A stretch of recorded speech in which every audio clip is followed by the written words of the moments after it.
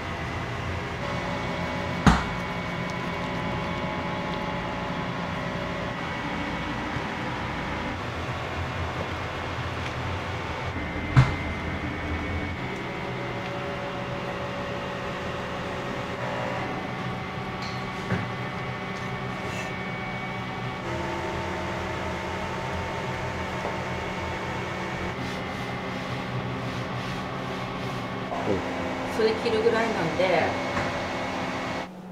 初めから店長やられてるんですか？いや、そうですね。まあでもオープンした時社長がこっちの店で調理してたんで、社長がまあリエ店に行くにあたってまあ店長にっていう感じですかね。どっちかって言ったら、はい。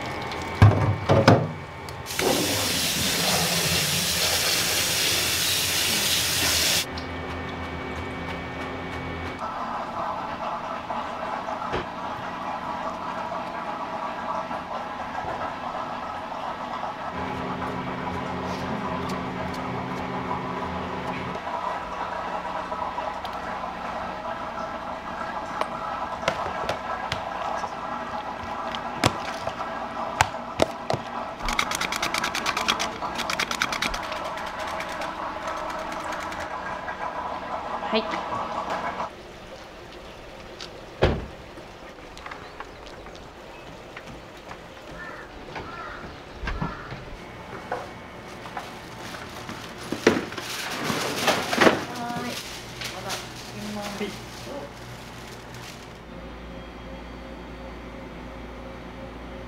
お刺身にも合うし、煮物にも合うし、基本的に富山県ってお醤油が甘口なんですよね。それが美味しいんですけど、甘口じゃないその普通の醤油もあるんですけど、やっぱ甘口かなと思います。比べ取ってきてね、名前を支えてくれてる一つの材料なんで、なんか結構皆さんやっぱ地元のもの使ってると喜ばれたり。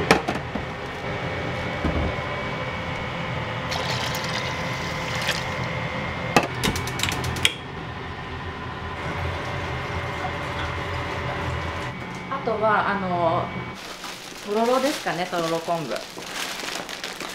なかなかこんなサイズの見ないんですけど、富山県民とろろ昆布大好きなんで。そうですね。はい。あ、よかったらどうぞ。はい。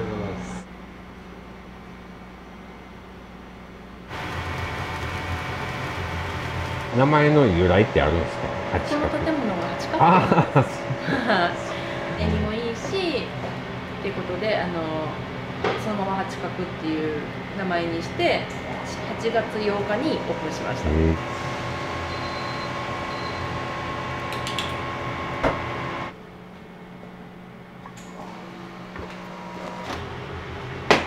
味噌汁のとろろですね。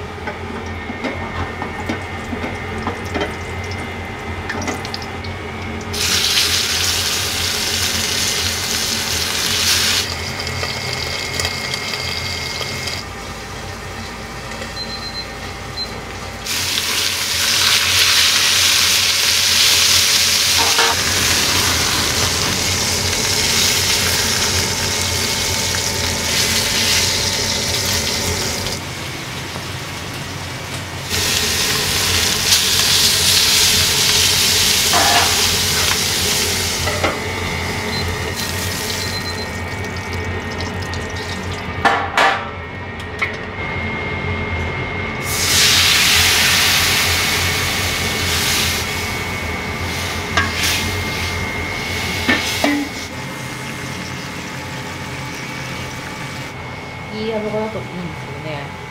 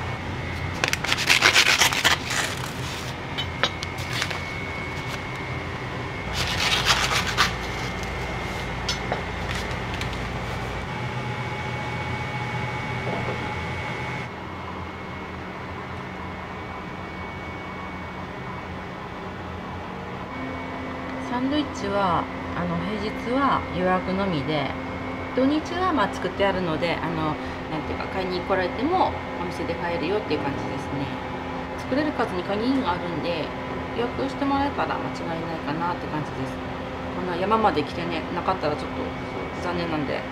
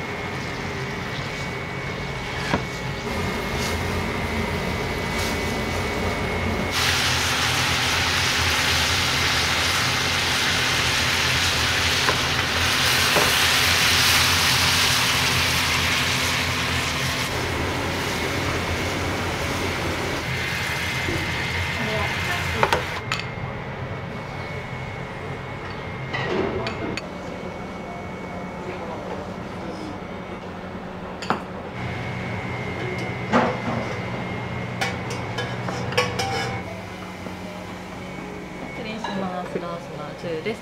キャベツはトンテキのソースでお召し上がりください。失礼します。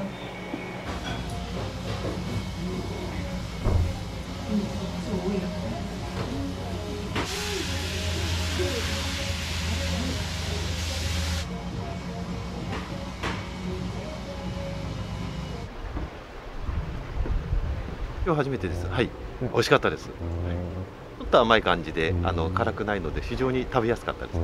はい。火が男女2名様、ロース中リブ大です。い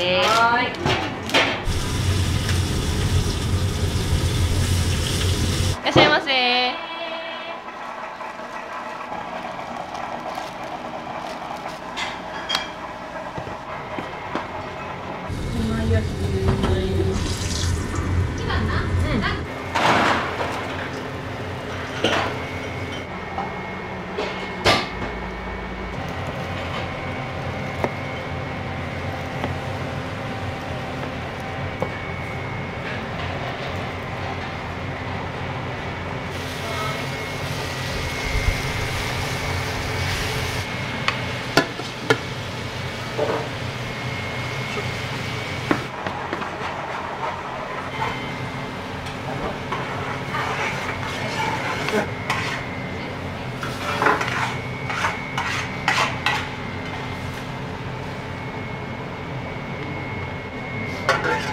ロースから乗せます。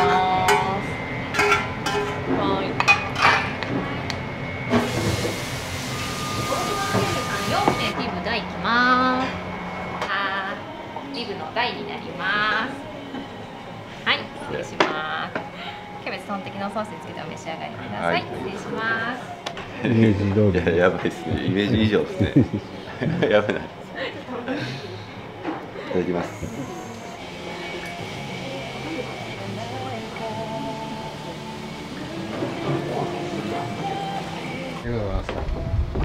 どうでした？いや、美味しかったです。完食結構頑張りました。でも美味しくいただきました。すみません、ありがとうございます。はい、また来ます。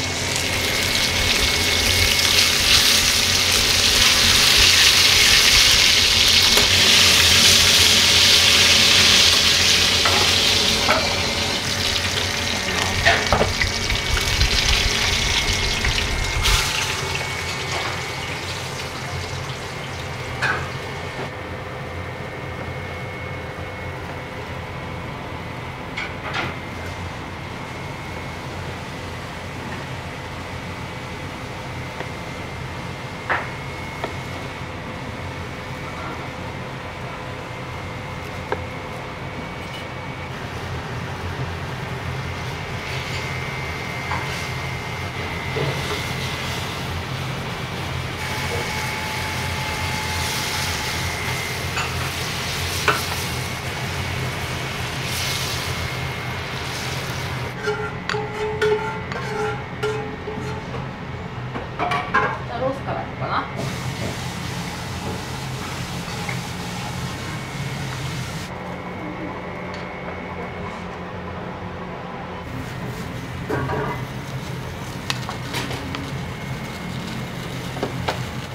ロース中いきます。はい。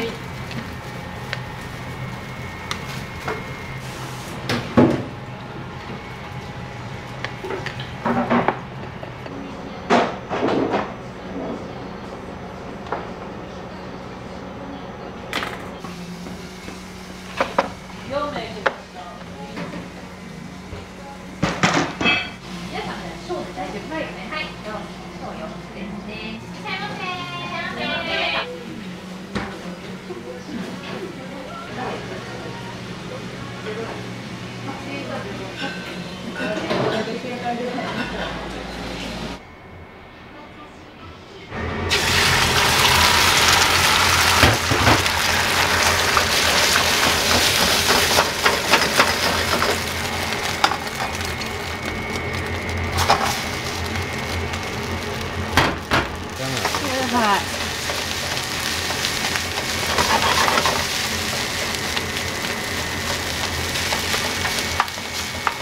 多分普通に免許だったらこぼしますよ。本当？でこれで1個で2人分かな。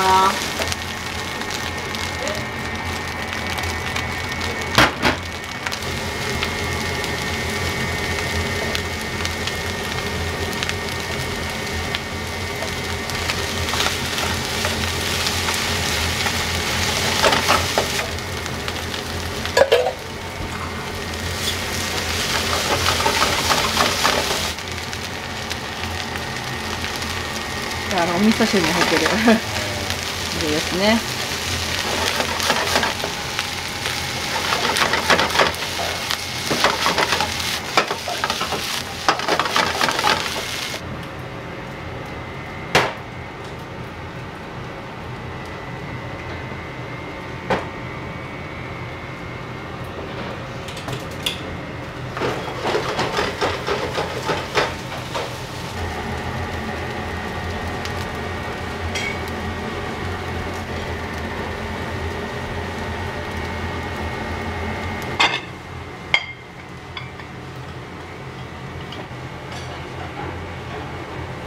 酔い越しのネギと酔い越しのえのきと酔い越しのご飯使ってます。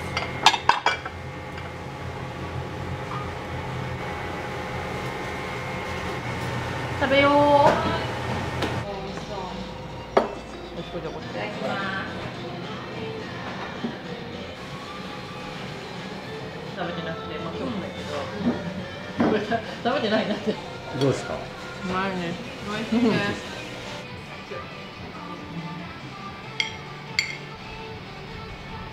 フライパンの上にあったやつ、ちょっと焦げてうまいんですよ。カリカリな。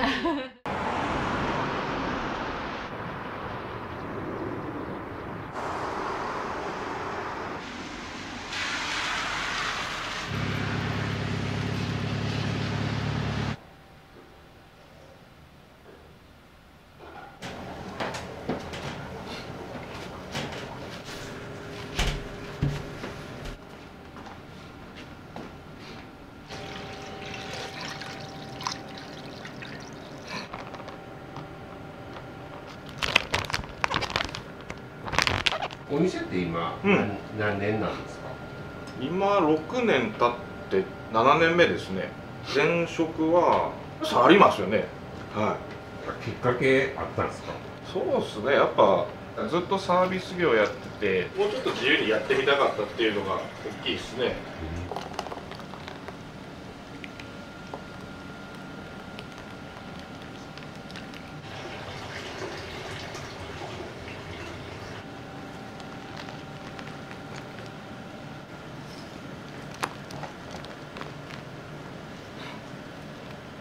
お店の名前の由来って、天ぷらのお店なんで、天はなんかつけたくて、なんとなくこう敷居がちょっと高いイメージがある分、カジュアルにしたくて、天棒の棒って子供の方の坊主坊ちゃんみたいな、それでちょっとカジュアルっぽくなるかなという意味で。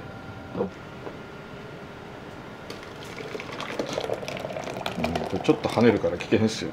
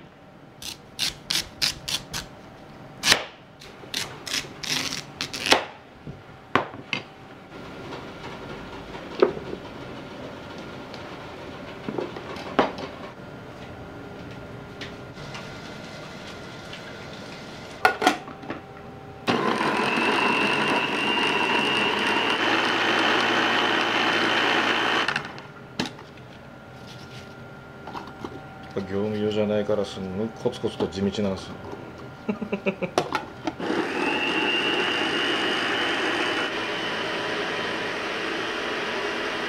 慣れた。お願いします。やばい。甘いって。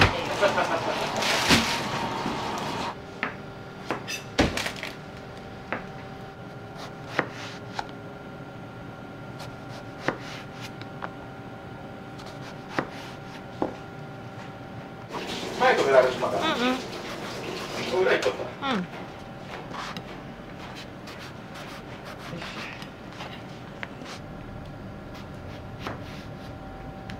もう働かれて長いですか5年ほど経ちました。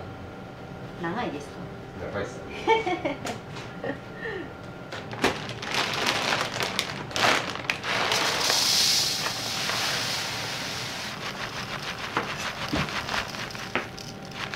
ご飯おかわりする人って何回ぐらいします？おかわりする人10人おったら、その要は1回までっていうのが7かな。残り2が2回。その中の1割がいつ止まるわけいう感じですからね。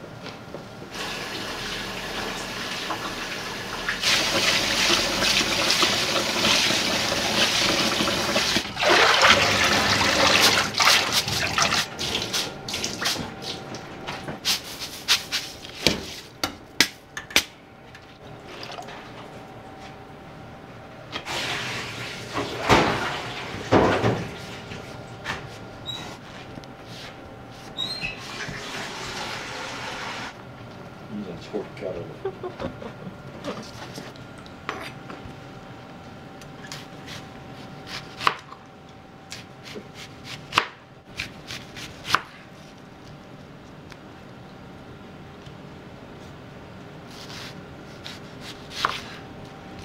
しゅうさん。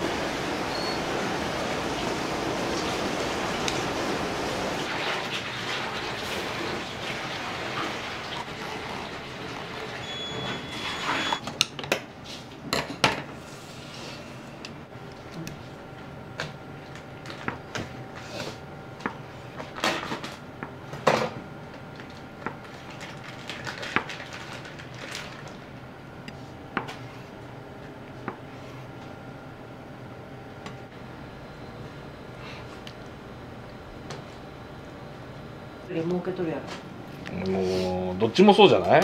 もうどっちももう芸人じゃないじゃん。西野？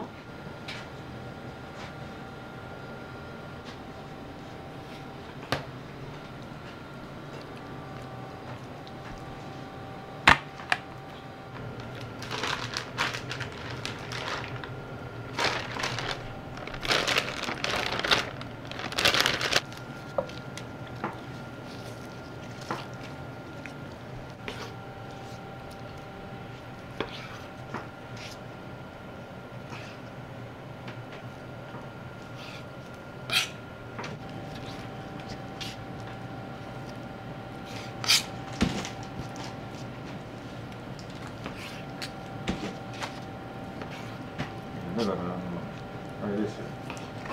キンプリがイ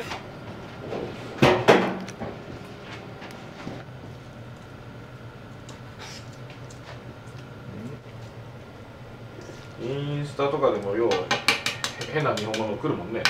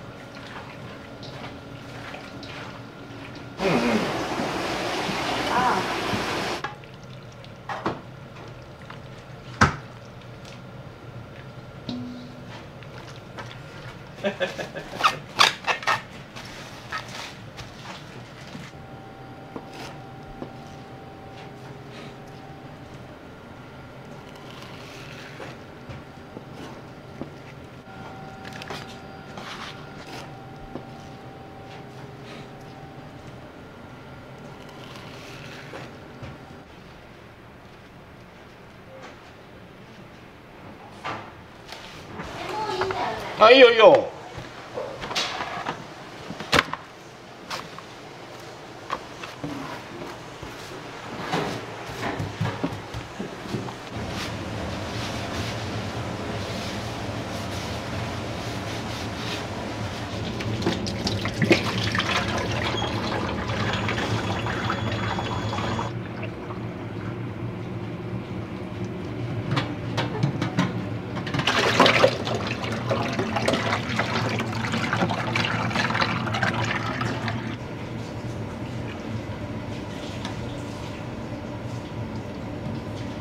高くなったピークが多分1年前ぐらいですかね。そこから比べればちょっと下がってます。はい、でも上がり出す前から比べたら1本2000円ほど高いです。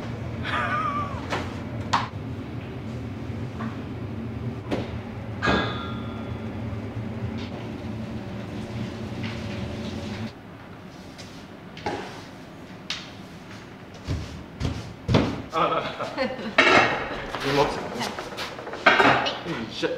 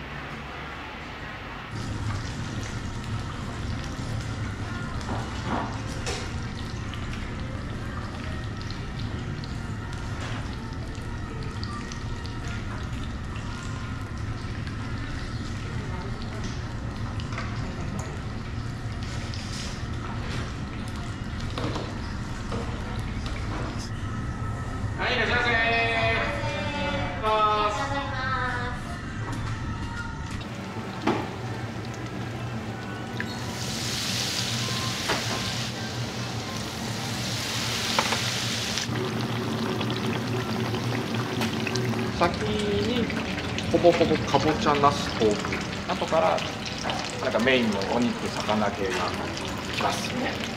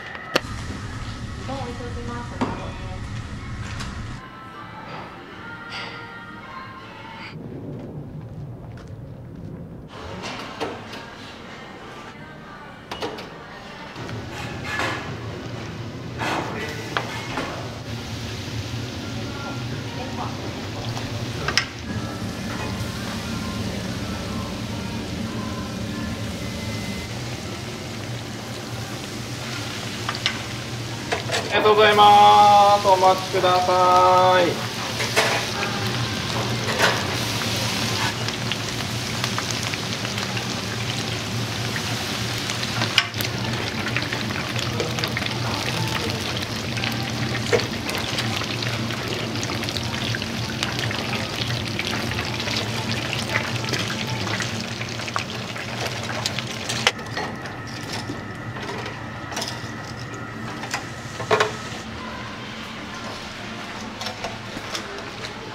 お待たせしました。はい、どうぞ。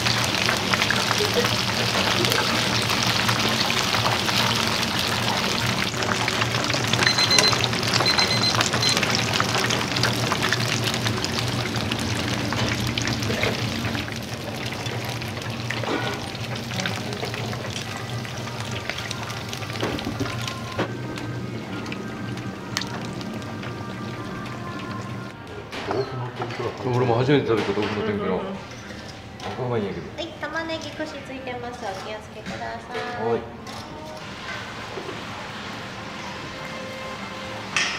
はい、いらっしゃいませ。はい、いらっしゃいませ。いらっしゃいませ。はい、失礼します。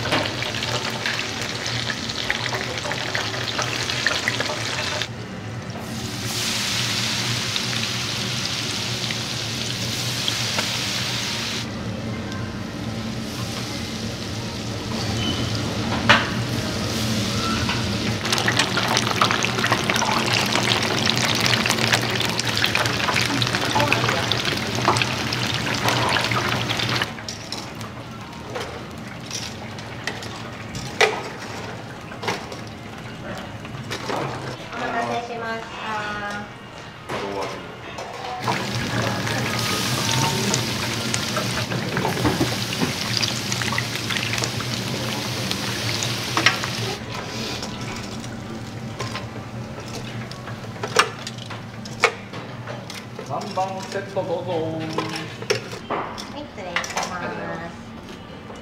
揚げたてで出してもらえるんで、もうサクサク、天ぷらこんだけ食べても胃もたれしないんで、食べやすいなって思ってます。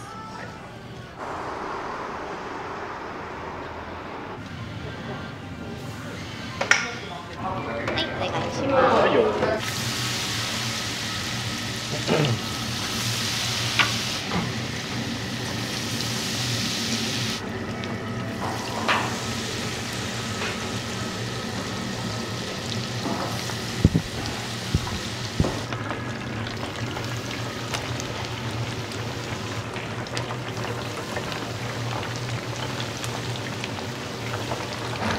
はい、テーブル4セット始めてください。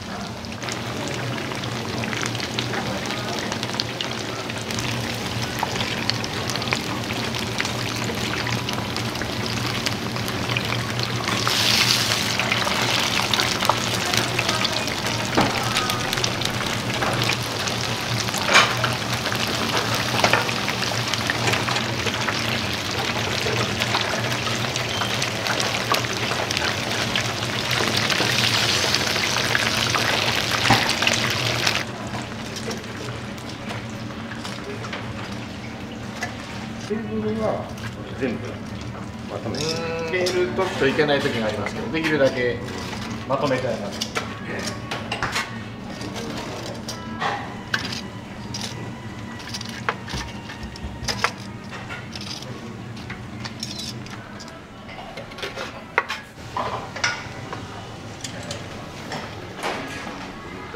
はい、こちら竹定食。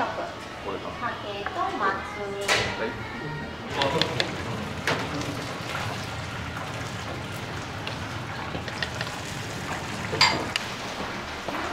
はい、失礼します。天つゆでお召し上がりください。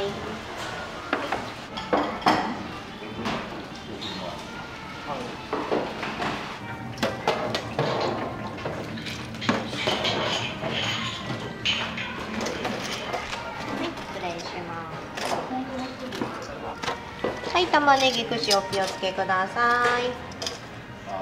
うどん食べてかれます？はい。はい、どうぞ。ありがとうございます。よく来ました。いつもご飯何杯ぐらいおかわりします？2杯ぐらいですかね。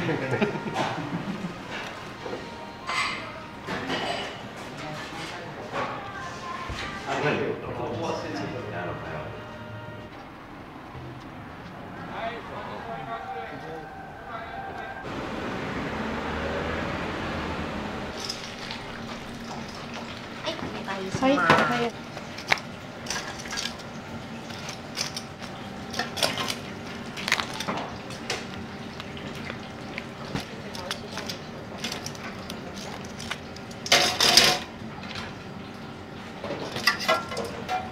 はい、いけないです。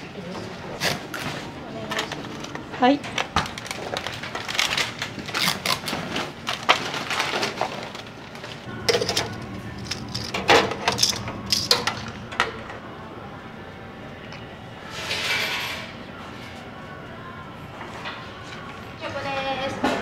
失礼します。はい、ごゆっくりどうぞ。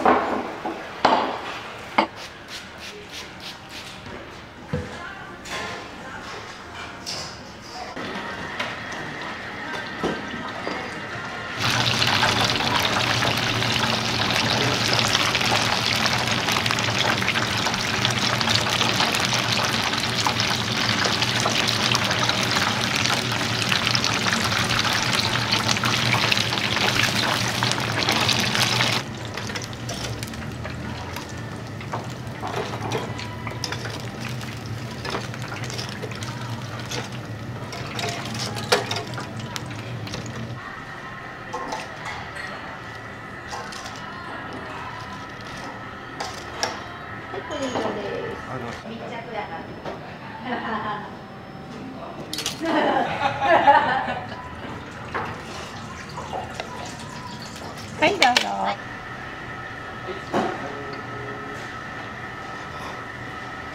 はい、どうぞ。あげましょうか。ありがとうございます。美味しいです。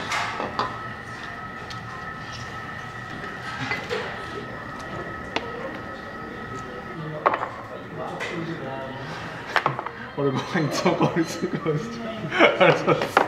ちょいちょい来てるんですよ。でそれでいつもいっぱいおかわりするんで、多分先にくれたんだと思います。毎週相変わらず美味しいですか？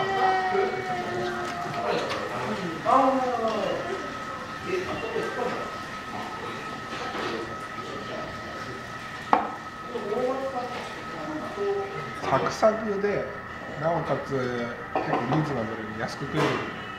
あとお腹いっぱいになりますし、そういうのでよく来させてもらってます。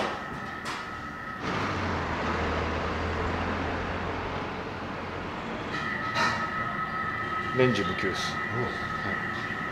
はい、僕の覚えてる限りはあれかな、2年ほど前のめっちゃ大雪あったじゃないですか。麻痺したような。あの時は休みましたね。うん。休む時は僕ないです。フル。あ、僕フルです。365です。はい。今雪以来だから多分800連チャンくらいじゃないですか。苦じゃないけど本当は休んでもっと逆に言うとよそ見に行ったりして勉強せんだけどね本当はっていうのは思いますけど。ありがとうございました。ありがとうございます。よろしくお願いします。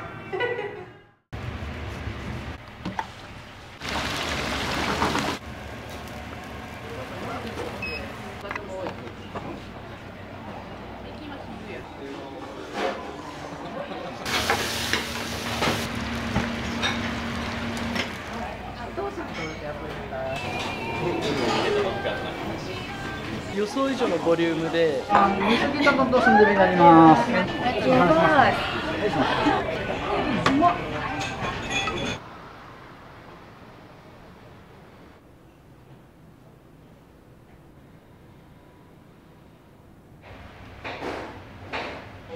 牛ももって何グラム？60度8グラムです。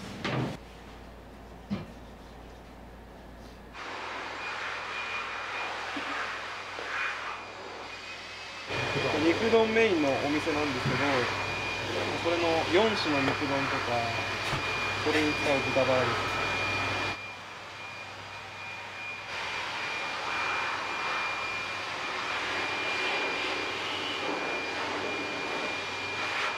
マスもあるね。バナデ君ってモバイルメインに出てきた。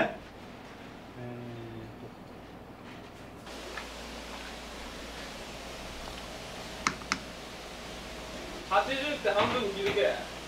あ、そうなんです。そのまま。はい。読み通しという仕事で。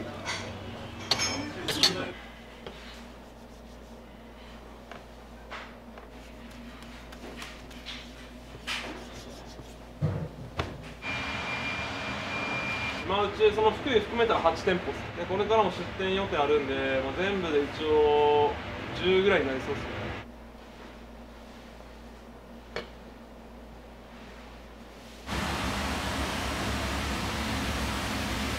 多分これと一緒だと肉まみれのやつ。はい、肉まみれにやってるんです。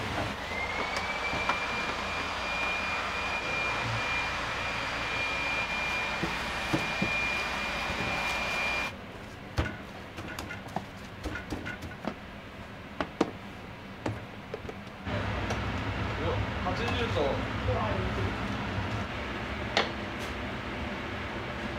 でちょうど30の時に30で親父がちょっと離れてるんですけど70の時に授業承継というかさせてもらったっていうか、社員パート合わせてになりますけど100人ちょうど100人ぐらいですね。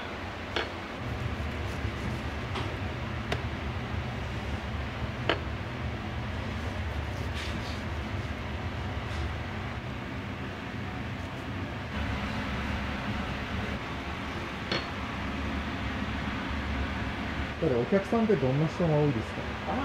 そうですね、男性が多くて、年齢層でいうと3、40代ですかね。昼はやっぱりサラリーマンの方とか、結構現場系の方が結構来られてて、で夜はもう学生さん中心で来てもらってます。土日だと家族連れのお客様とか結構見えられますね。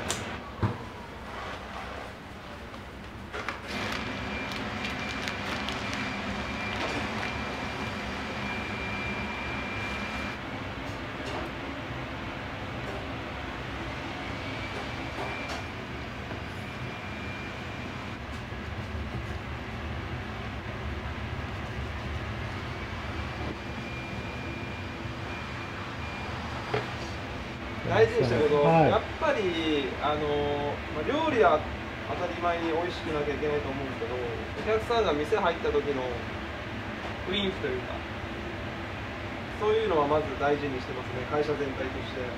私は結構コスパを重視した結構メニューになってるんですけど、メニュー見た時もそうですし、実際に出てきた時もすごい驚かれるようなメニュー構成というかメニュー作りは意識してますね。ご飯は一応地元のお米の100万石っていうのを使わせてもらって、粒が大きくてお客さんから喜んでもらってます。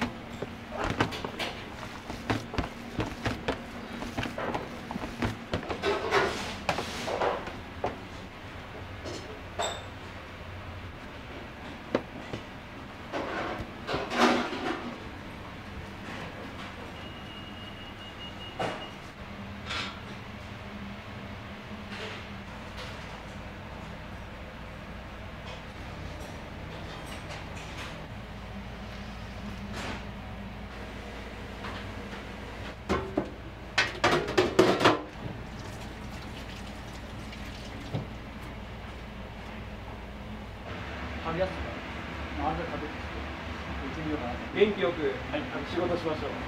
はいはい。はい。それでは本日も一日よろしくお願いします。よろしくお願いします。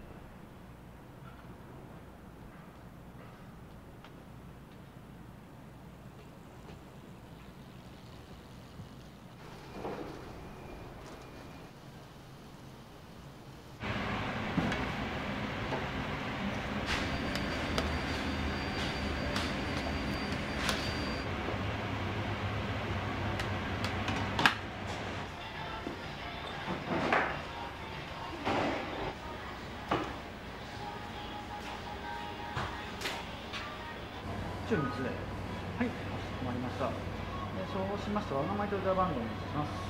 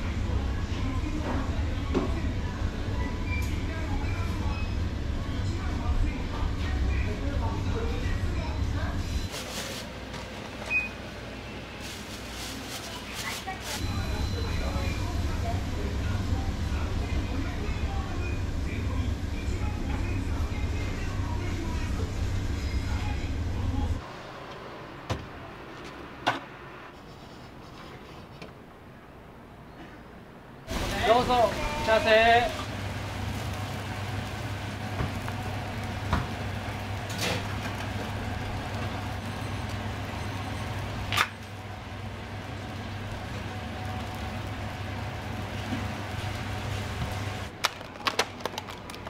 ませ。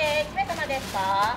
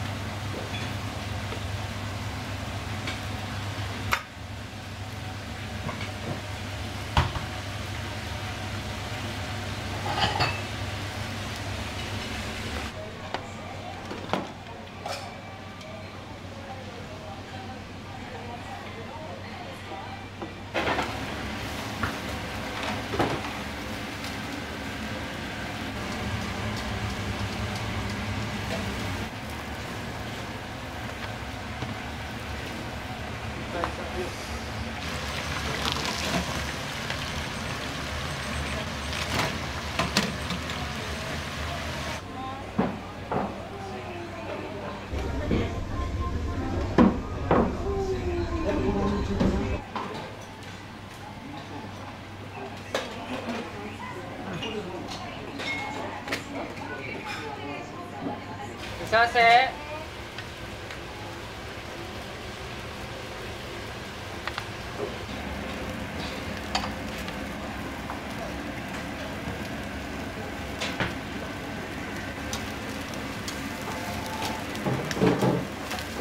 ールスターです。これライス何グラムですか？ライスは400グラムぐらい。ご飯中です。オールスター丼。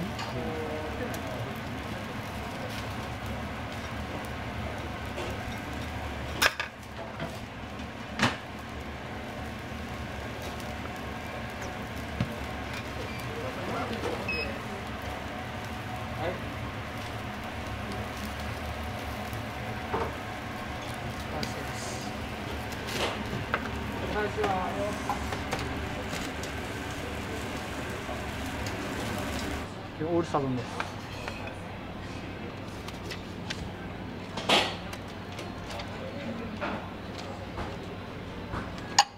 オールスター丼でございます。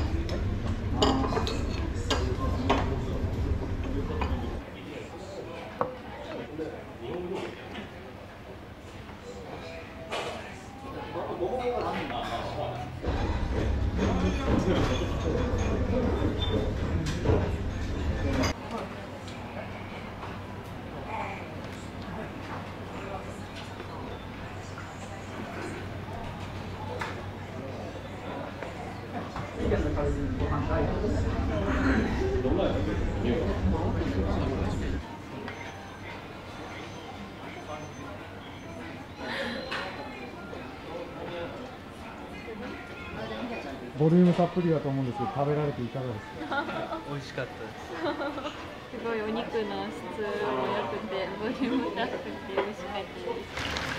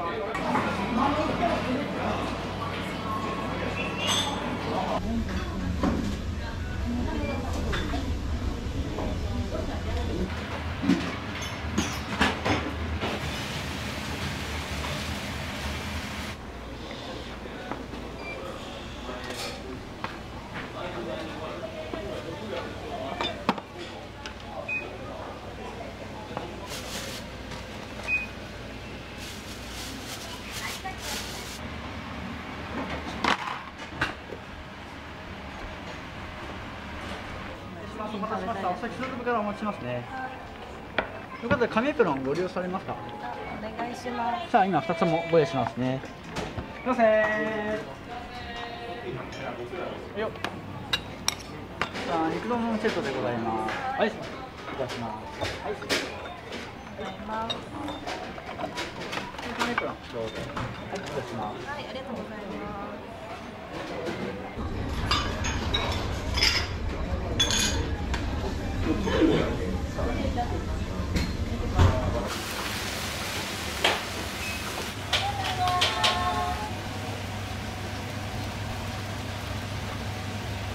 どうも、おはようございます。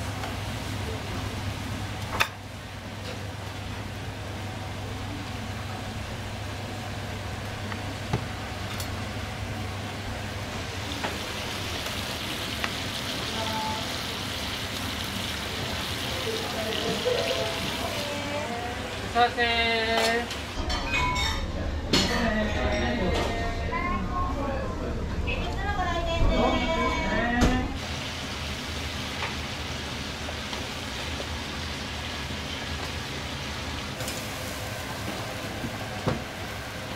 お願いします。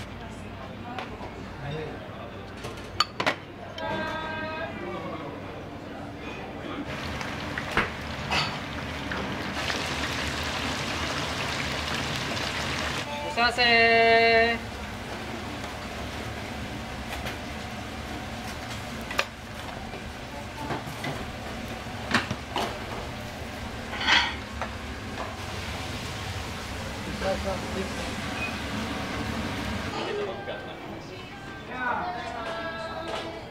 今日は、肉三昧食べました、いろんなお肉乗ってて美味しかったです。自分は肉丼とスープドゥセットですかね。あったかいんで寒い日にちょうどいいなって感じですね。はい。あり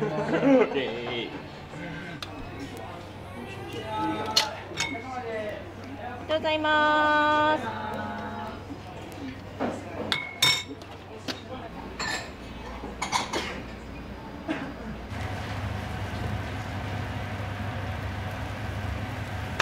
お客様。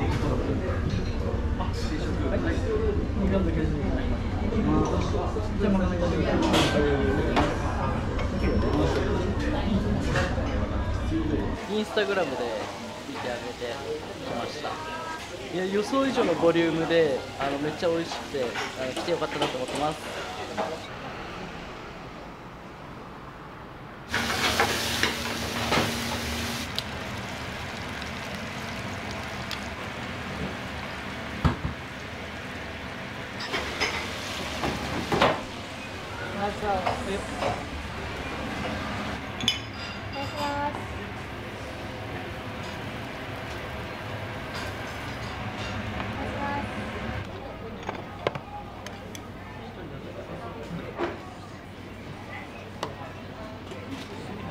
お客様です。お待たせいたしました。肉丼と冷麺セットのお客様。はい、すみません。失礼します。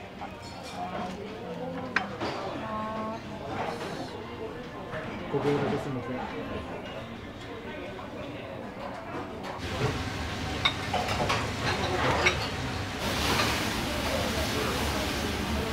どうぞ。おはようございます。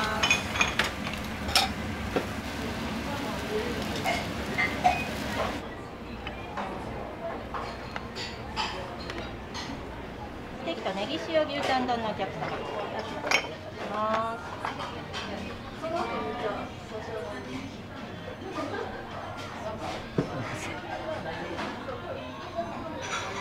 マスターサガリステーキとカルビ丼です。は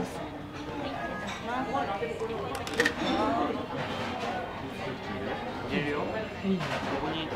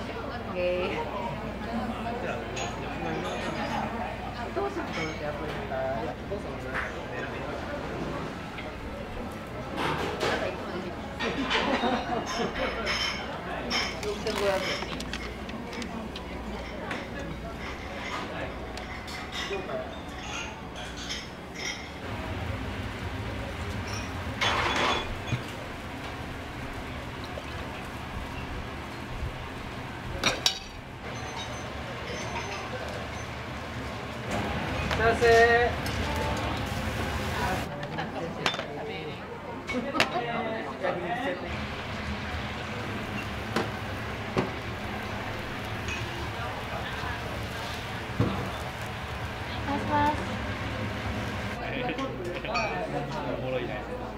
真面目にやっとるから。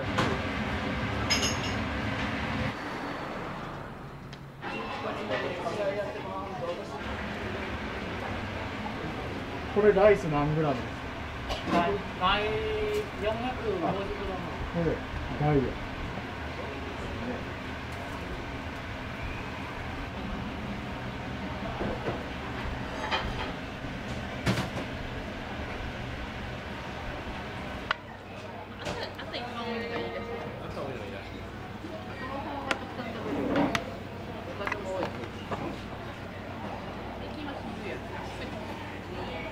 はい、行きます。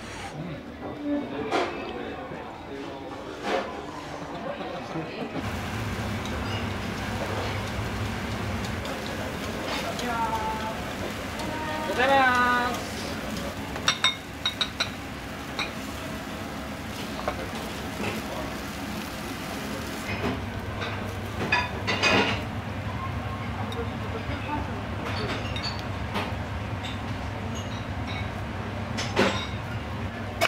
ございます。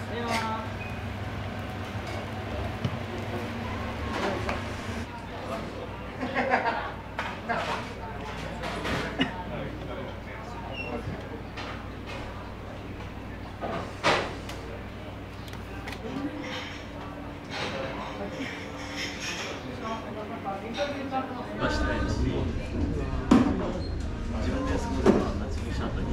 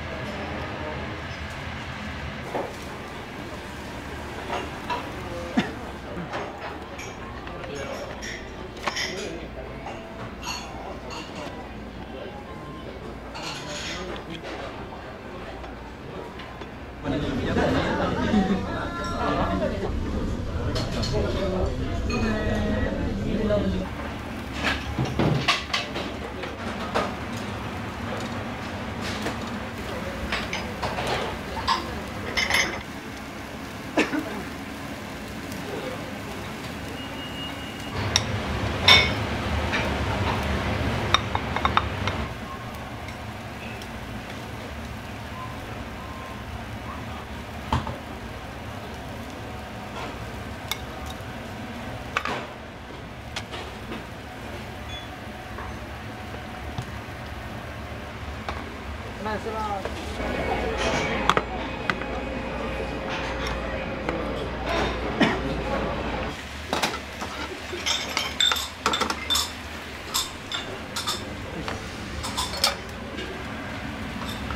で、2丼の大盛りのお客様。はい、で、中盛りを先に。はい。大盛りのご飯大で。私社会人だから。そうです。まかないになります。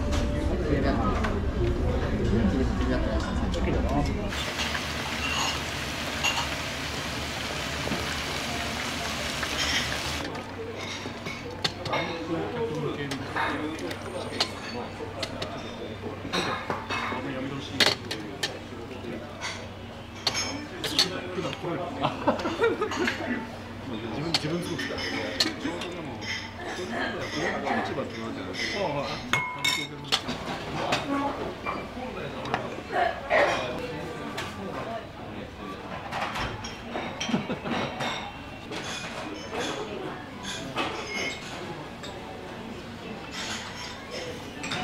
礼します。お待たせしました。熱中牛タンとスンドゥブのお客様。はい、いたします。ありがとうございます。普通の3社のお客様。はい、いたします。お待たせしました。両方に出しご飯の台でスンドゥブにございます。いたします。ありがとうございます。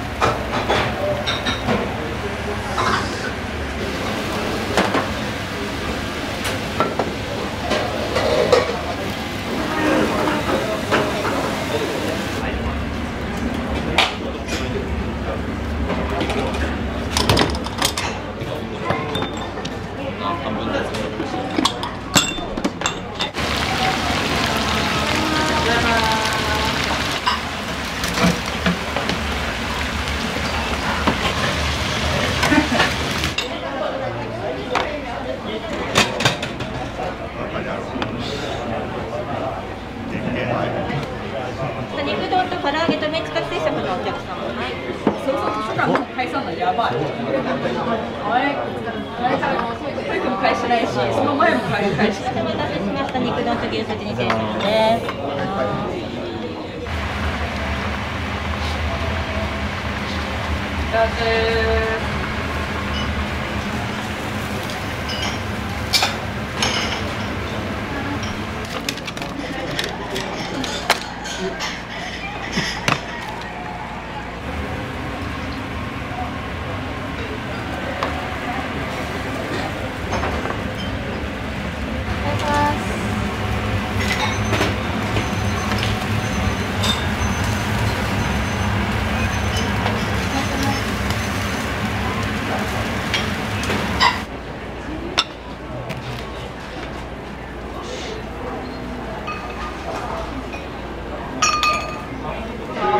肉丼と一食スンドゥブ定食です。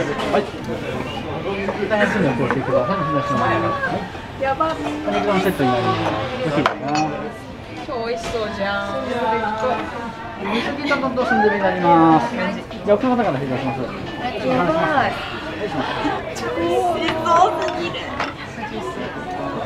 やばいね。やばいね。やばいね。やばいね。じゃこちらでお揃いですか。はい、ありがとうございます。ございます。じゃごゆっくりどうぞ。ありがとうございます。初めて食べた。うまっ。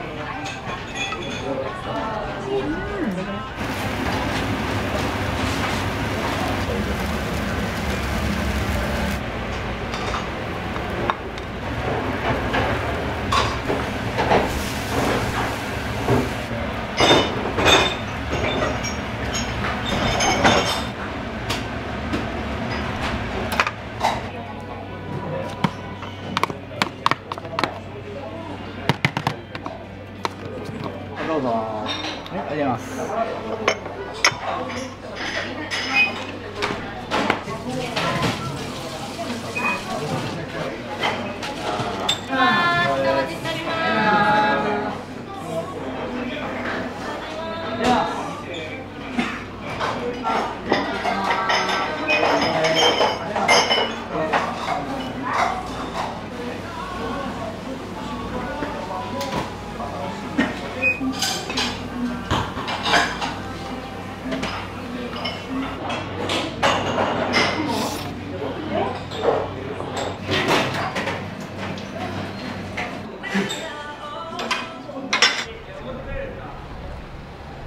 もう食べた。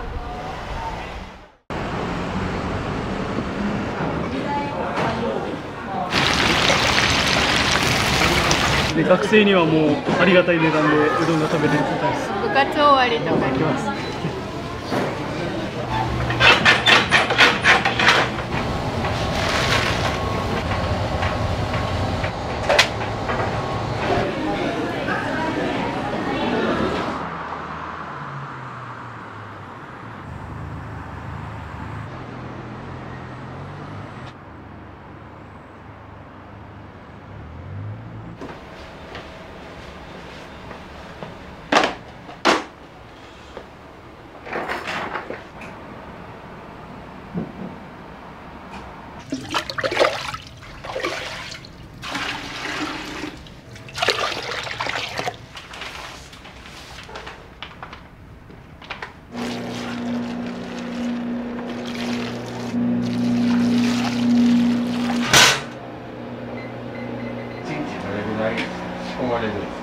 2店舗3店舗する時とかやったら生地自体はまあ6体8体みたいな感じではやるんですけど、まあ、今日2店舗分だけなんで4体っていう感じで、加水の量も合わせれば120キロ、だいたい平均120から150ぐらい。はい、夏場やっぱ一番忙しくなってきてるんで、はい、また田上店って学生の学割ってあるんで、大学生がめちゃめちゃ来てますね。もう基本もううどんとだしとかは全部オリジナルで全部やってるんで、出来たてのうどんとか食べていただけると本当もうツルツルもちもちで、作れるところはもう自分たちでっていう形でやってます。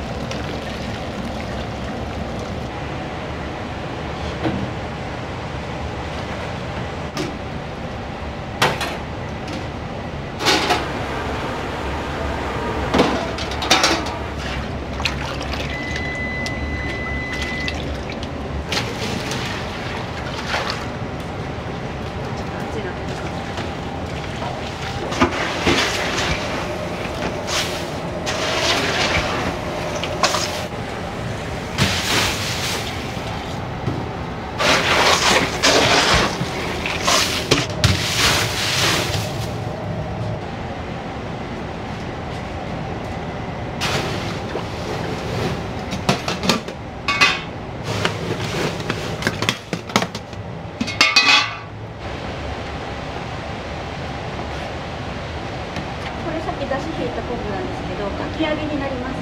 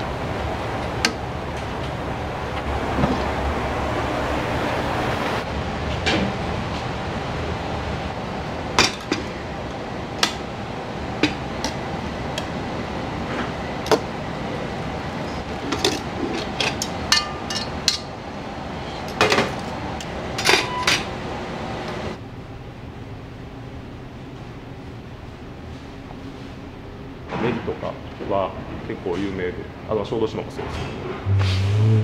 北陸であるんですけど、入ってもらったらここ、香川っていう味とか作るものとか食材も全部香川のもの持ってきて、作り方も全部香川で、昔ながらしおる作り方でやってるんで、入ってもらった時のその向こうのセルフうどんとかうどん屋さんの雰囲気をこう元気よく体験できたらいいなっていうのがコンセプトで、もっと香川をこう身近に感じてもらえるんじゃないかなっていう考えで作ってます。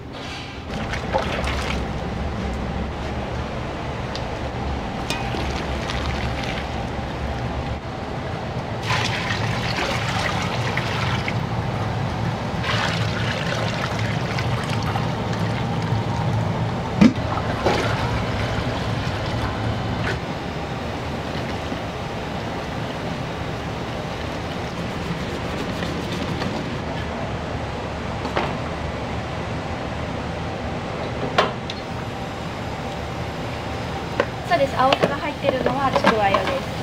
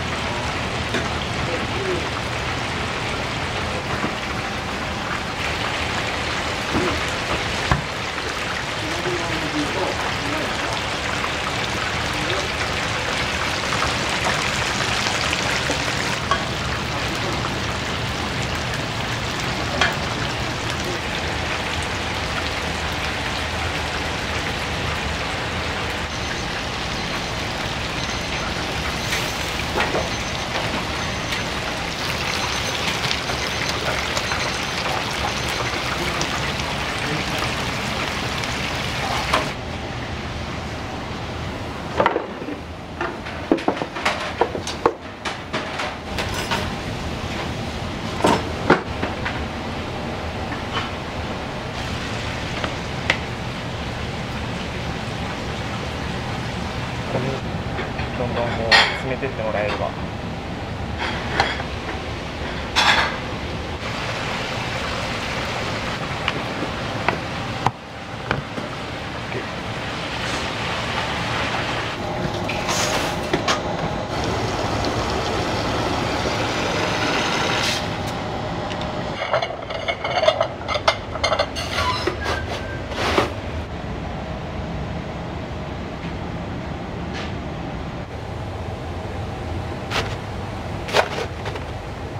これ豆乳担々っていううどんがあるんですけど、それです。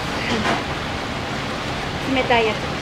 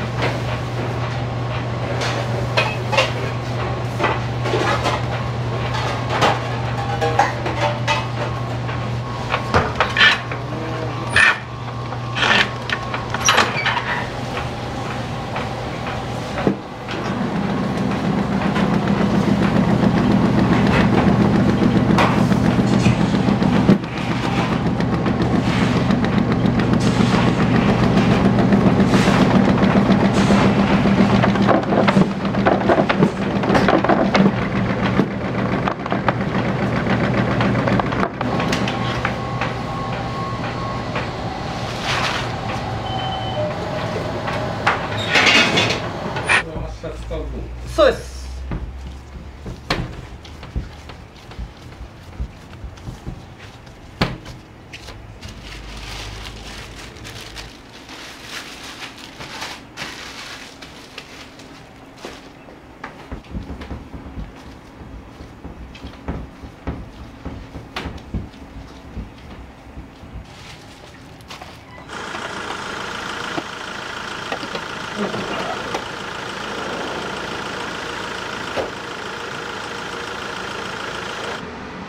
11時ぐらいから忙しくなるので、それで向こうに帰れたらなと思います。みんなの顔見に行くみたいな感じですけどね。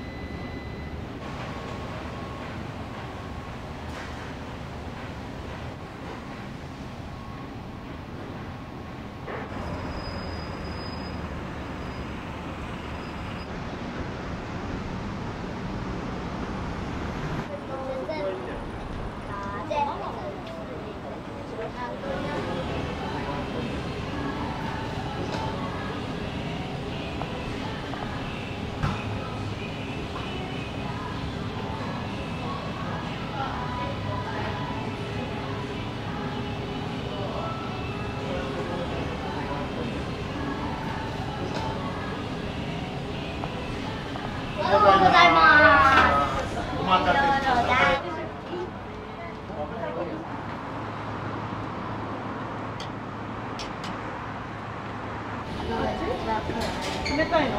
うん、こっちそう、お子様のかけ。お子様ぶっかけの一つで冷たいのでありがとうございます。煮込んだましょう。冷や入ります。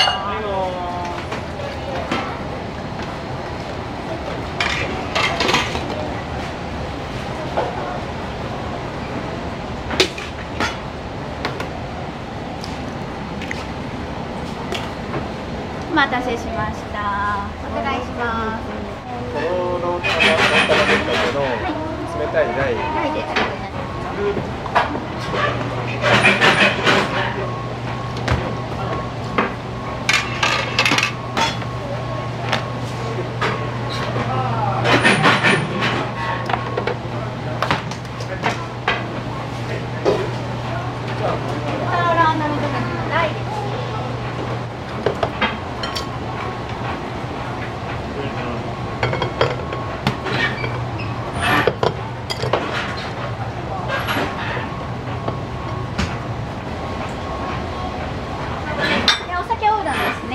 大で、はい、中です。作れますので少々お待ちください。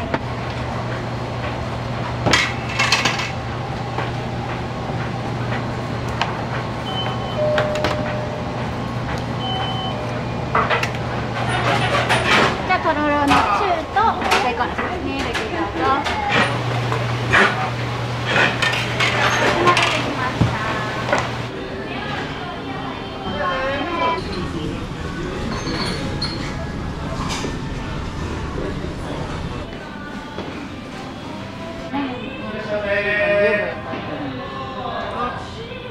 うどんのお味どうですか？美味しい。のお味は？美味しい。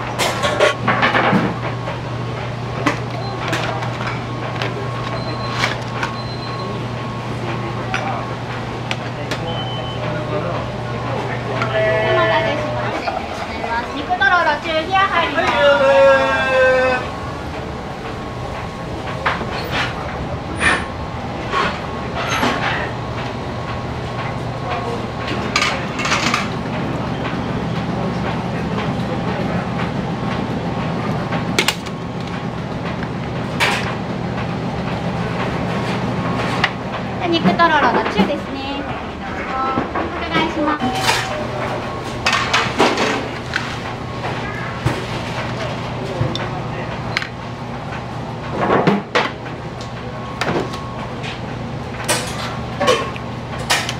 肉味噌の小ですね。お願いします。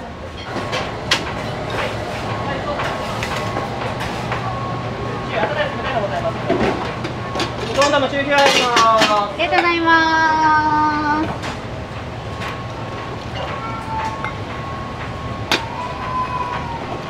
で、かけの台ですね。お味です。お待ちください。で、お待たせしました。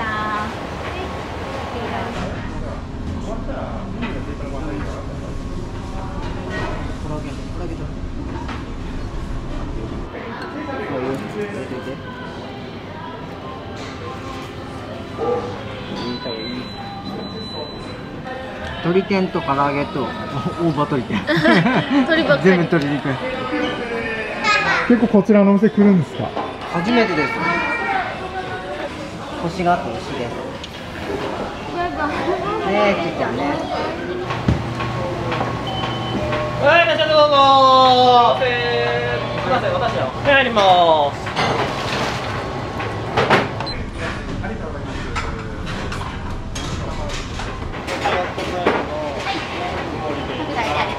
ぶっかけ特大アップ入ります。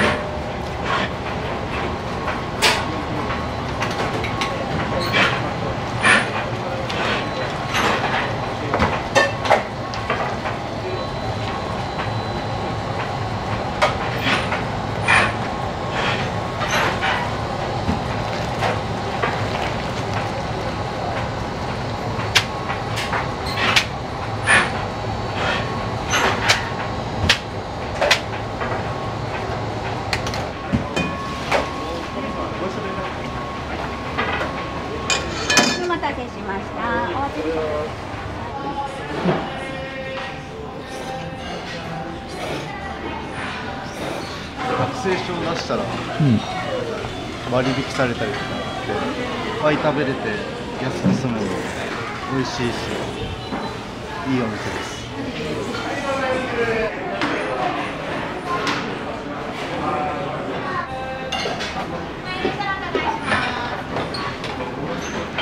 いつもの玉ぶっかけのトップ。冷たいのと温かいの。冷たいの。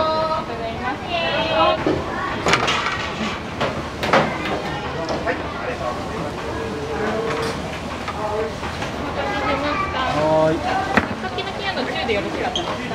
いいよ。まあいいんじゃない。2名様2170円になりますよ。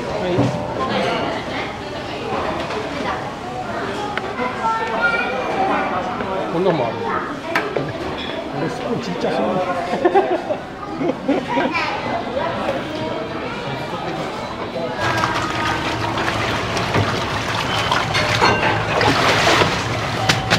はい、いらっしゃいませ。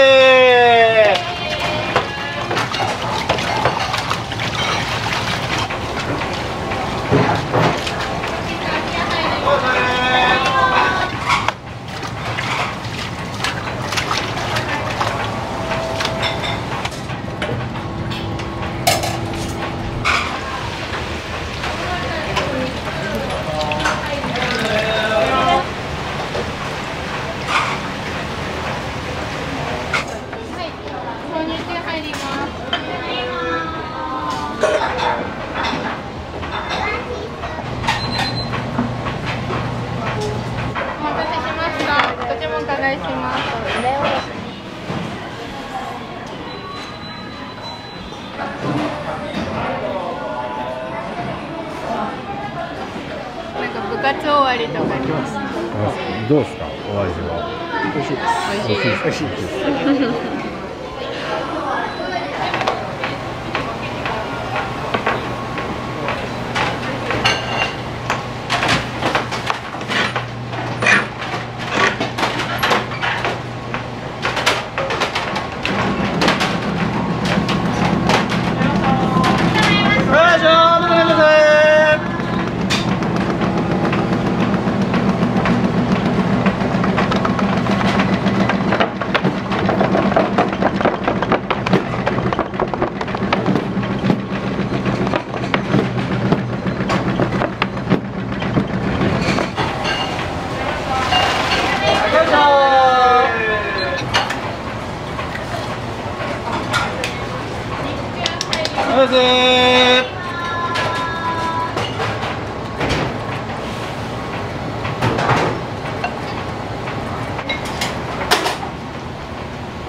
たまたまです。すみません、上から。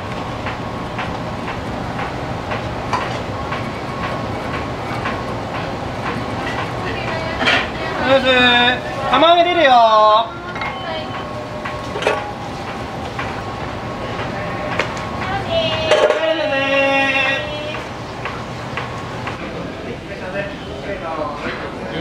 この釜もう無理やわ。壁使って、そうそう。コツは斜めにしたままや。ああ、もう無理。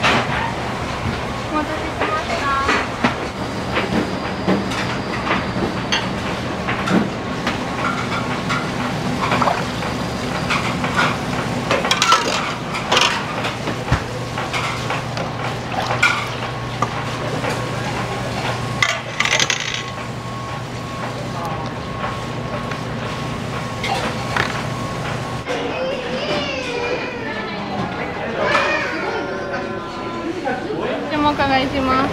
肉温玉ぶっかけの大ってあったかいんですか？はい。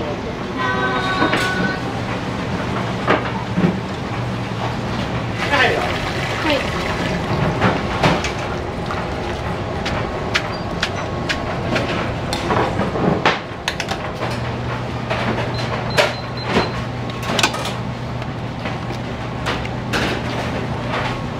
お待たせしました。ゆっくりどうぞ。こちらもお伺いします。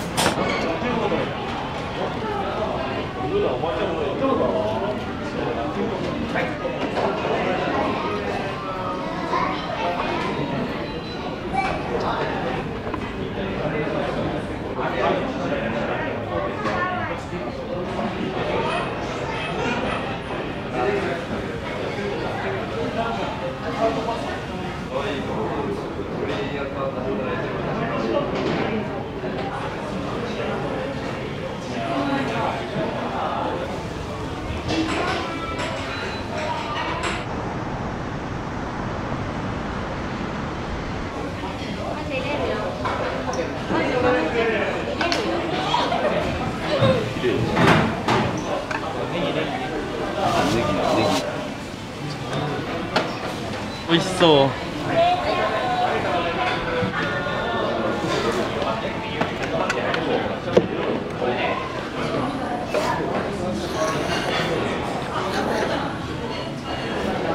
午前中練習で終わった後に来ます。で学生にはもうありがたい値段でうどんが食べれるみたいです。味も美味しいですし。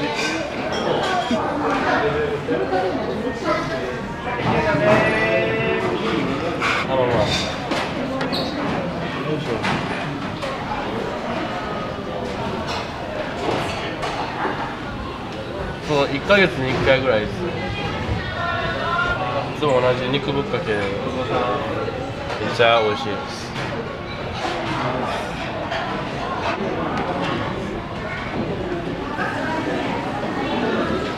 よし、いただきます。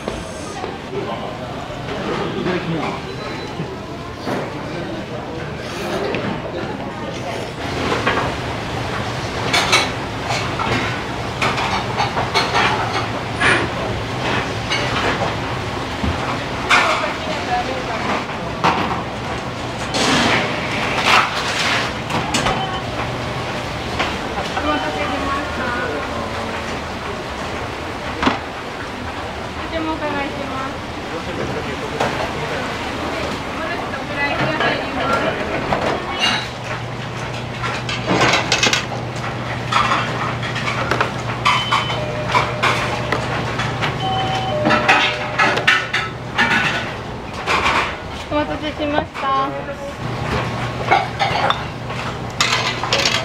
お待たせしました。温玉大です。こちらもお伺いします。とろろ温玉ぶっかけの大ありましたね。とろろ大に行きます。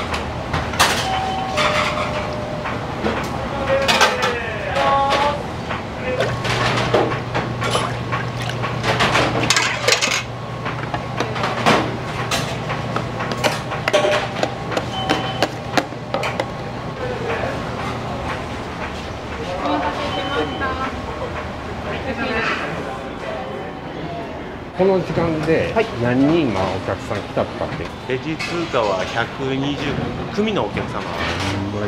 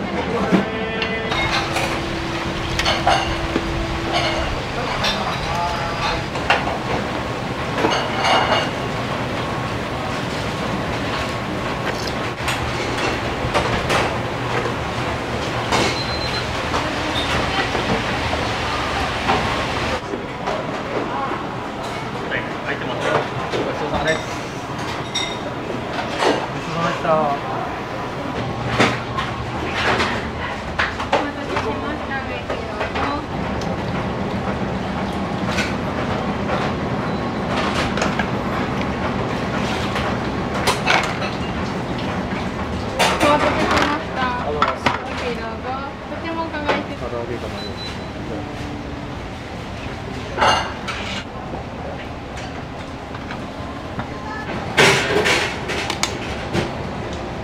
待たせしました。ごゆっくりどうぞ。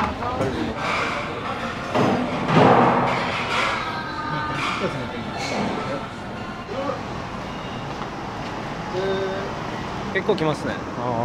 もう週3ぐらいで。安価で量があって美味しかったですね。皆さん特大ですか？特大です。まだ食べれますね。正直。おろしぶっかけ大の冷たいのでお願いします。はい。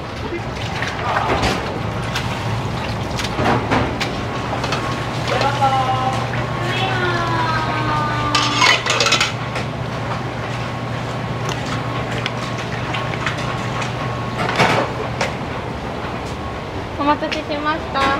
ごゆっくりどうぞ。ありがとうございました。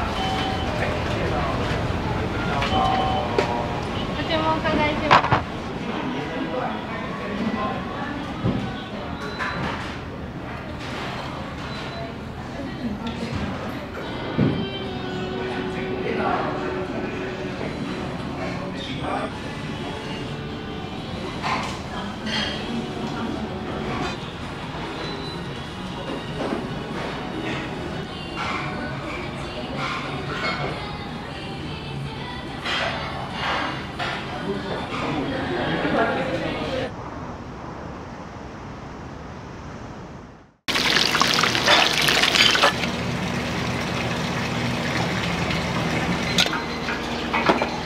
ました。こちらです。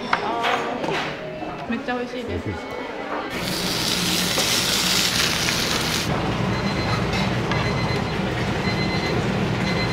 はい、すいませ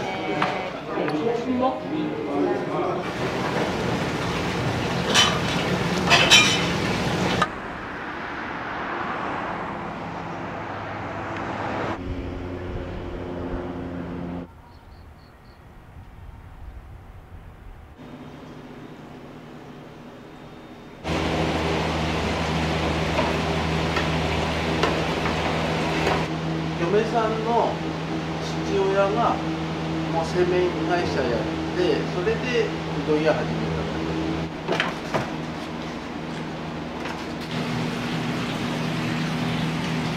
25までサラリーマン結婚してやったっていうかいや料理に興味があったとかも何もなくそれが気づけばもう40年経ってるね。昔なんか手で切っとったんだけどね。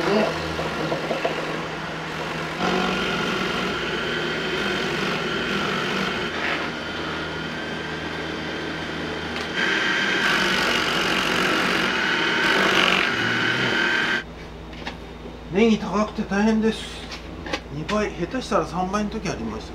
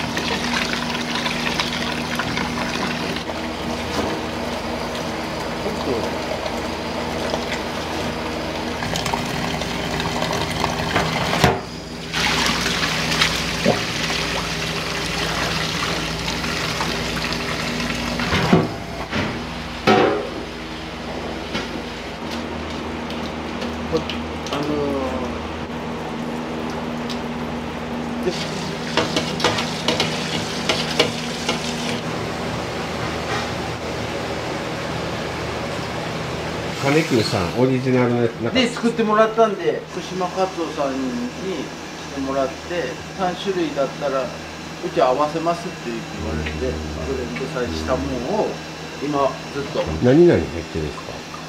ウルメサバもう忘れたもう長いこと使ってるんですか？20年です経ったかも。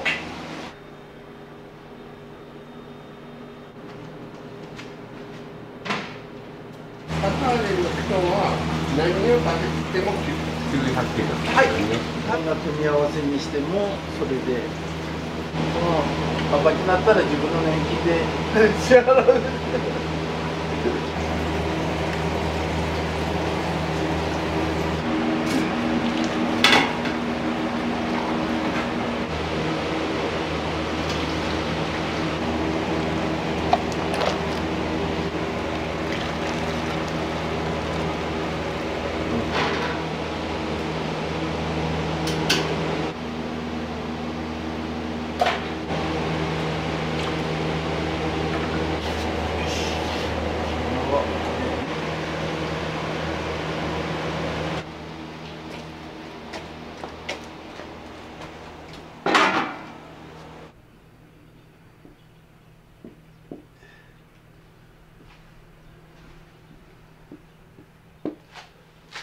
天丼のところがそうそう、こっちが変わってカツ丼だったり天ぷら卵とじ丼だったり、焼肉丼とかチャーハンとかいろいろ、あとはちょっと麺取りに行ってきますね。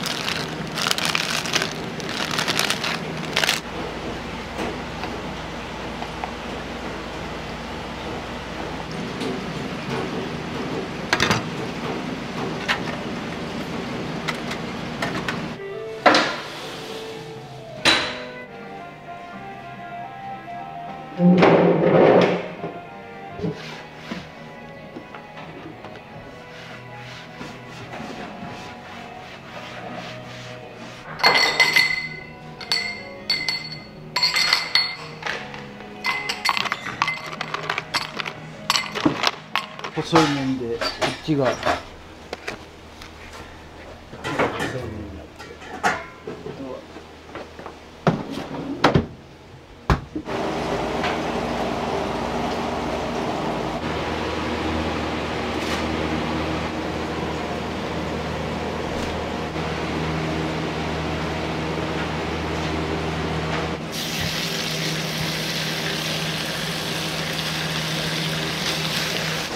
あ、どうも。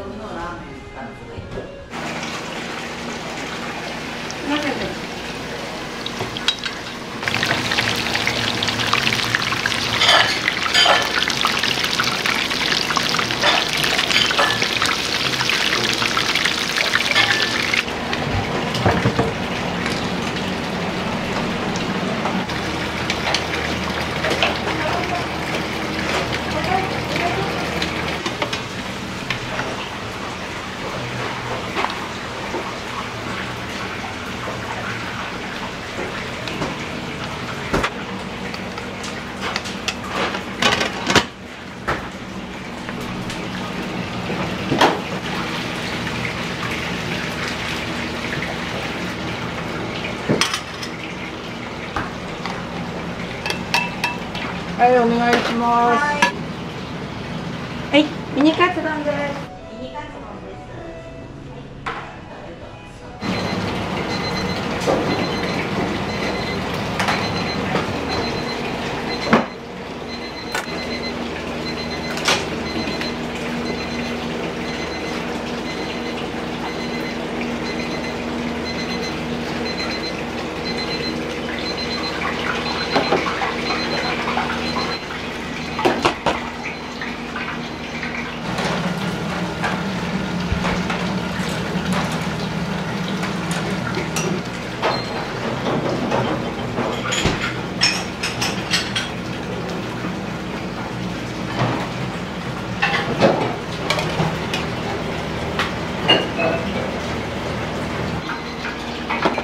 ちょっと待って。はい、ビーランチお願いします。はい、もう一丁。はい、お願いします。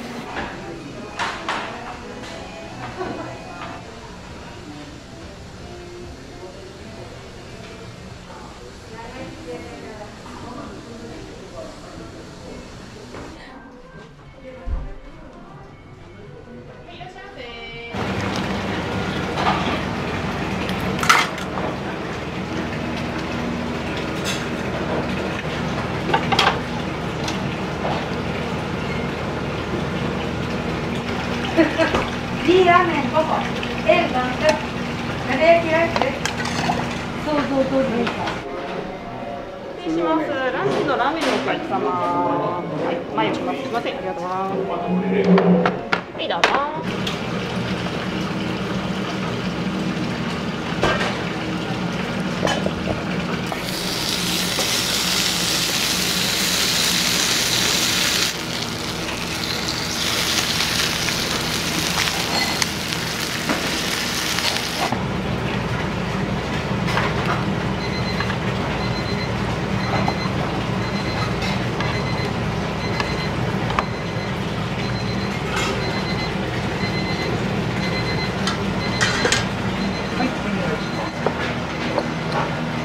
はい、特製チャーシュー丼です。はい、すいませ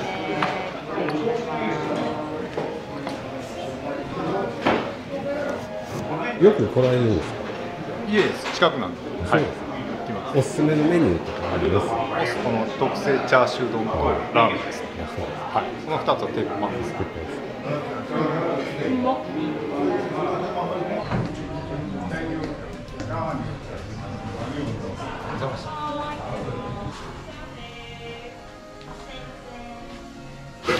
親子丼生姜焼き定食カツ丼セット、いいラーメンもつ天ぷらうどんミニ卵丼です。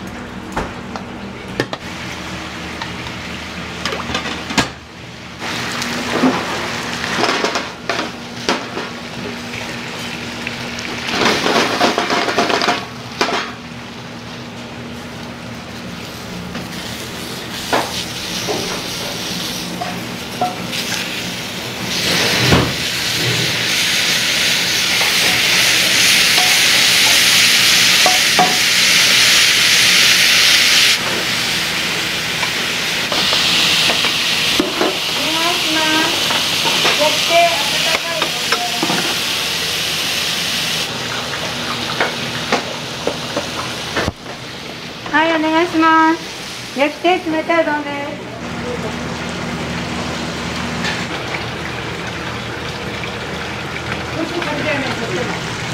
これはあった。はい、なかった。はい。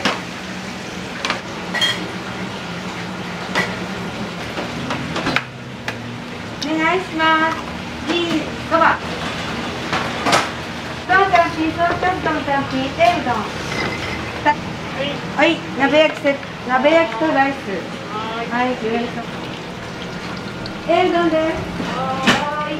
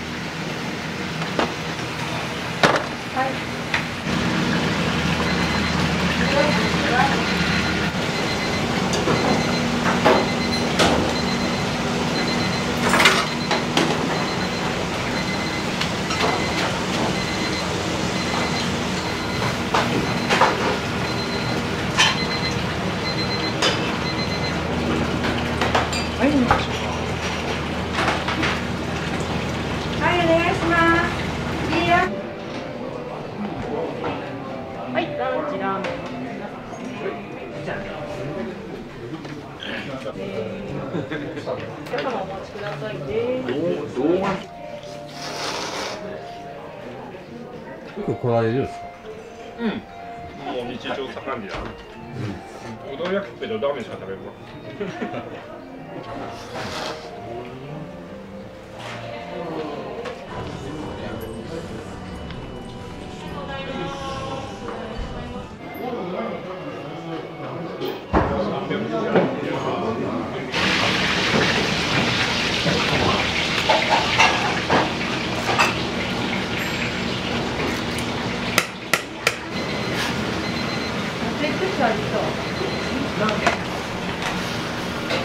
こっちにかかる。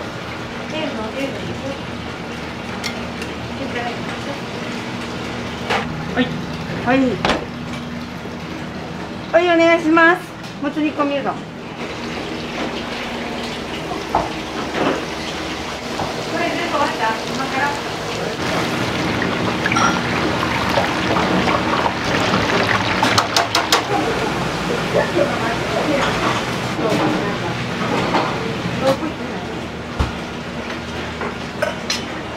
終わりやね、これ。もっといけるよ。こっちでいいなくした。いいよ。はい、ヒレカツ丼単品です。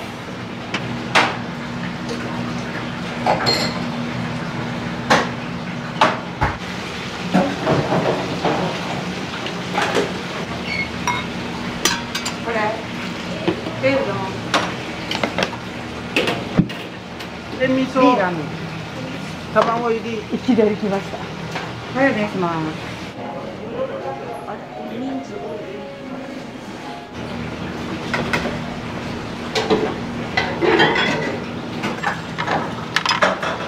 いいや。いただきます。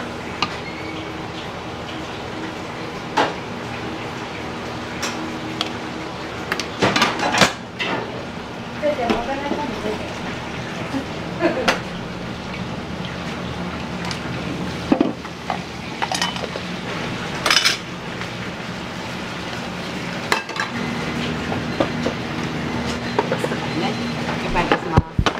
はい、親子、単品お願いします。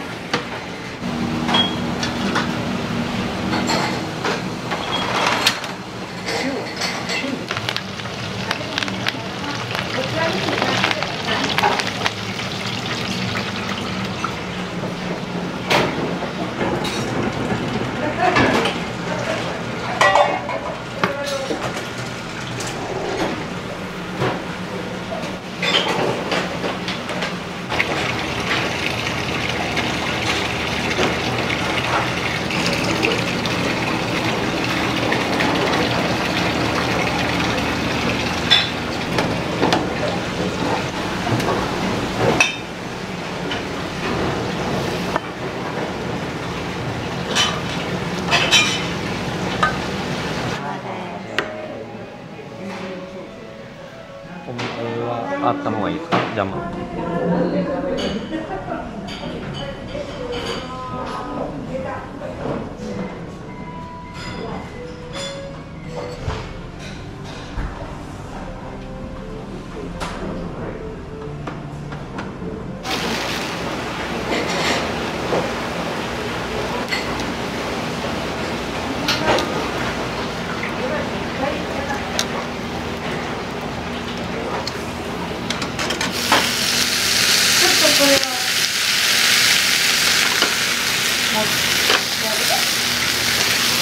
はい。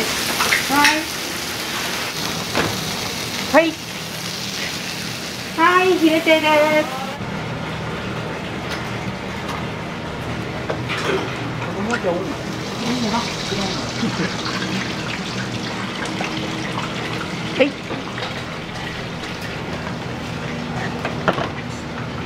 セットうどんです。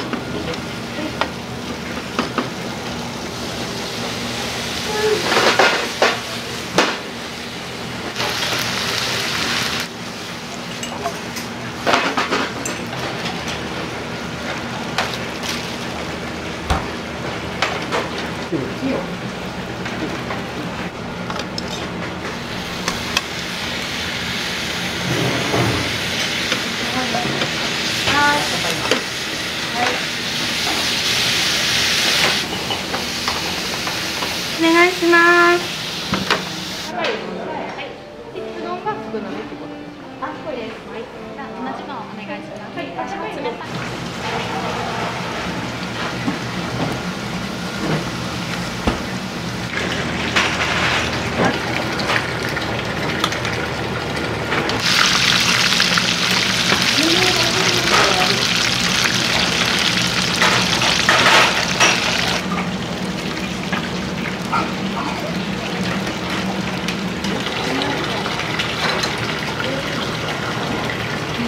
みこさん。はい。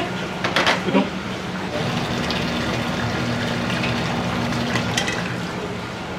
はい。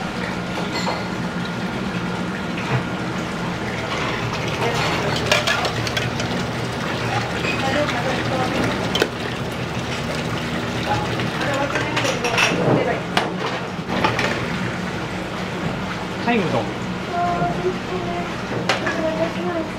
はい。お待たせしました。こちらです。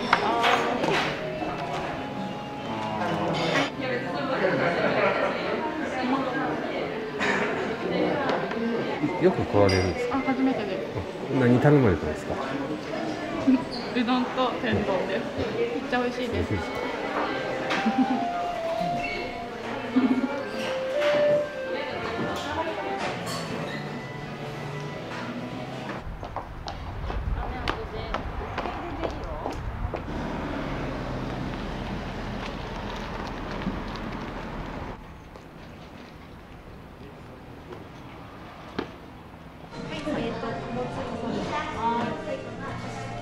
ネギトロのことは冷たいそばで。冷たいそば。ざるそば。入らない。入らない。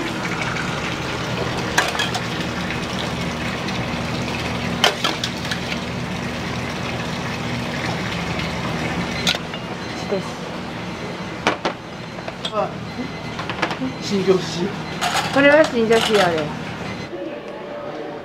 お待ちどうさまです。ネギトロ丼セット冷たいそばで。はい。はい。はい。ありがとうございます。天ぷらついてる。それでいいの？最高です。はい。いろいろついてる。これドレッシングかかってねえんだって。これです。ステマスプーンないんで、今洗って持ってきますので。もうすごい。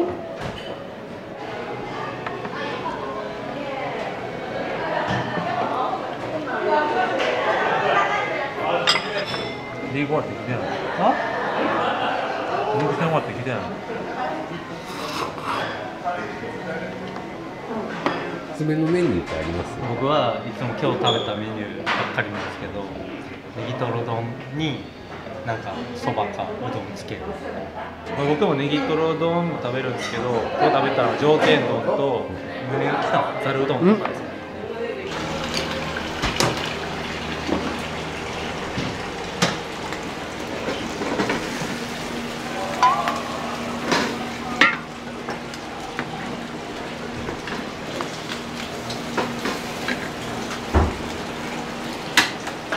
はい、どうぞ。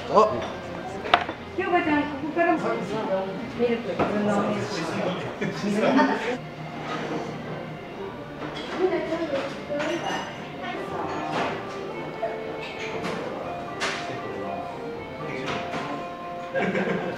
なんだって？なんだって？そうやろ？こんな優しい先輩がこういうこと言って、でも中学の時にしてる方仕事してたから書いてるから。